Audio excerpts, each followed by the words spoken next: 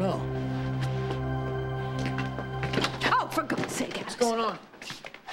Oh, it's my fault. I should... I'm so sorry, Dobson. It was just meant as a friendly gesture. What was? A pat on the back. She simply startled me, is all. Startled you? How? Alice? What was Dobson doing? No doubt he was intent on eavesdropping again.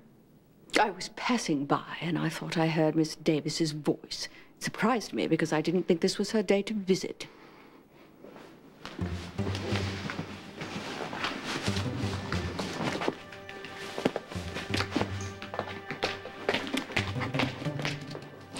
I was right. It wasn't. Look, you have been rude and intrusive for the last time. Do you hear me? You were taping poor Miss Davis while she was visiting her daughter.